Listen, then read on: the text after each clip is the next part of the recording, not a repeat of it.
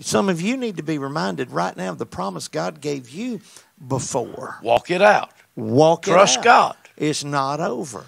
That's where your faith kicks in, and you just say, I don't know where I'm going, don't know how I'm getting there, but I'm going this way because this is the way God is leading.